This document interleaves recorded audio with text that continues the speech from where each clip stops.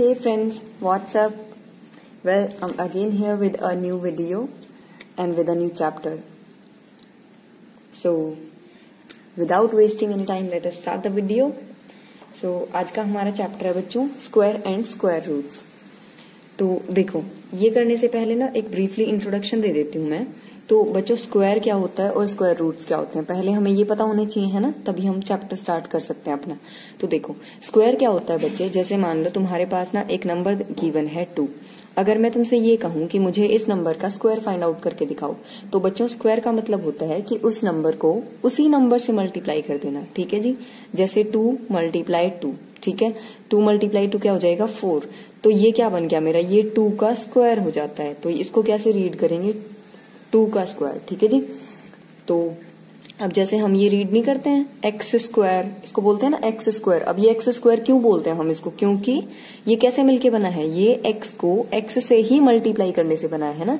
जब यहाँ पे बेस सेम होता है और वेरिएबल्स की हम मल्टीप्लाई करते हैं तो पावर्स क्या हो जाती हैं हमारी ऐड, तो 1 + 1 पावर क्या हो जाएगी 2।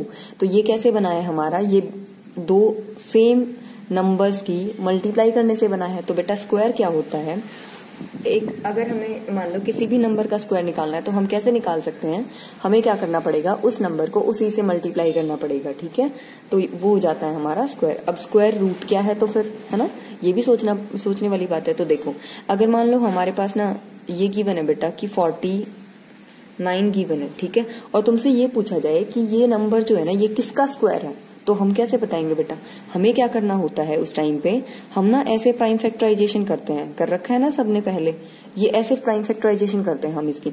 तो इसको डिवाइड करके देखेंगे, सबसे छोटा नंबर 2 से नहीं होता, 3 से, 4 से, 5 से, 6 से, 7 से। तो बेटा सबको पता है 7 की टेबल में आता है ना 49, किस नंबर पे, 7 पे ही। ये फिर से किससे डिवाइड हो जाएगा, 7 से, किस पे, 1 पे, है ना। तो देखो इस 49 को हम क्या लिख सकते हैं, 7 × 7, है ना। अब मैंने क्या कहा था तुमसे कि स्क्वायर क्या होता है हमारा, जब हम एक नंबर को उसी नंबर से मल्टीप्लाई कर दें। तो यहाँ पे 7 को 7 से ही मल्टीप्लाई करा तो आंसर कितना आ गया 49, यानी कि ये 7 का स्क्वायर है हमारा। ठीक है जी, अब मैं तुमसे पूछना चाहती हूँ कि मुझे स्क्वायर रूट बताओ। ठीक है, ये तो पता चल गया मुझे कि 49 किसका स्क्वायर है, 7 का। अगर तुमसे ये पूछा जाए कि यहाँ पे कि स्क्वायर रूट बताओ जी, किसका स्क्वायर रूट ऑफ 49 का स्क्वायर रूट बताओ, तो बेटा स्क्वायर रूट का मतलब होता है कि जो जिस नंबर को उस नंबर से मल्टीप्लाई करने से हमारा आंसर आया है स्क्वायर का। ठीक है, यानी कि यहाँ से 49 किससे मल्टीप्लाई करने से आंसर आया, 7 को 7 से, तो यहाँ से स्क्वायर रूट जो है 49 का वो कितना हो जाएगा हमारा 7। ठीक है जी, समझ आ गया सबको। इसको स्क्वायर रूट भी बोलते हैं, अंडर रूट भी बोलते हैं, और नोटेशन क्या होती है जी स्क्वायर रूट की, ये वाली। ठीक है, अब जैसे मान लो यहाँ पे मैंने ये लिख दिया, तो इसका क्या मतलब है बेटा, तुमसे क्या पूछा गया, तुमसे पूछा गया स्क्वायर रूट ऑफ 4। तो कैसे निकालोगे तुम, 4 के प्राइम फैक्टराइजेशन करोगे, 2 से जाएगा, फिर ये 2 से जाएगा 1 पे, तो यहाँ से आ गया तुम्हारा स्क्वायर रूट के अंदर तुम लिखोगे 2 × 2। अब क्या होता है कि पेयर बाहर आता है हमारा। ठीक है, स्क्वायर रूट से हमेशा जब भी बाहर निकालोगे तो पेयर बाहर आएगा। अब 2 के साथ पेयर बन गया, और पेयर भी हमेशा सेम नंबर के साथ ही होना चाहिए। ऐसा नहीं है कि तुम 2 का पेयर 3 के साथ बना लोगे, तो 2 का 2 के साथ पेयर बना दिया। अब यहाँ से क्या बाहर आएगा, 2 बाहर आएगा। ठीक है, तो 4 का स्क्वायर रूट कितना आ गया हमारा 2। समझ आ गया सबको। तो ये था छोटा सा इंट्रोडक्शन। अब हम ना क्वेश्चंस करेंगे, जितना क्वेश्चंस करोगे उतना ही ज्यादा तुम्हें समझ में आता चला जाएगा। तो देखो क्वेश्चन नंबर 1 स्टार्ट कर रहे हैं हम। तो क्वेश्चन नंबर 1 की स्टेटमेंट देख लेते हैं बेटा, एक बार क्या दे रखी है, which of the following natural numbers are perfect squares.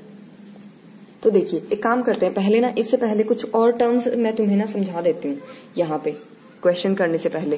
तो देखो एक तो स्क्वायर समझाना था मुझे, वो समझ आ गया सबको, स्क्वायर रूट बताना था वो भी सबको पता चल गया। अब एक वर्ड आता है बेटा परफेक्ट स्क्वायर। क्या वर्ड होता है, परफेक्ट स्क्वायर।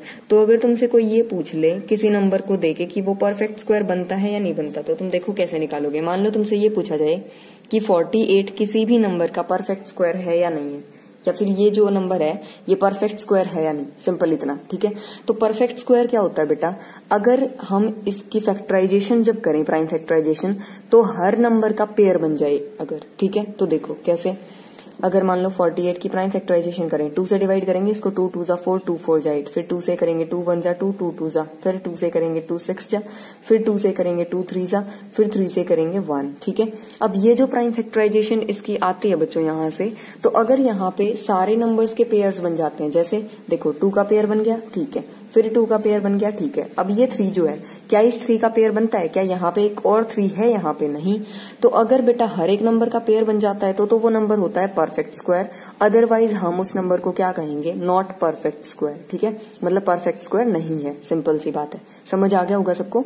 तो परफेक्ट स्क्वायर क्या होता है? जिसकी हम फैक्टराइजेशन करते हैं तो पेयर बन जाए अगर सबका, अगर पेयर बनता है तो वो परफेक्ट स्क्वायर है, अगर पेयर नहीं बनता तो फिर वो परफेक्ट स्क्वायर नहीं है, ठीक है जी। ये सारी टर्म समझ आ गई होंगी सबको। तो ये था जी हमारा चैप्टर 3 का इंट्रोडक्शन। अब हम नेक्स्ट वीडियो में करेंगे इसके क्वेश्चन।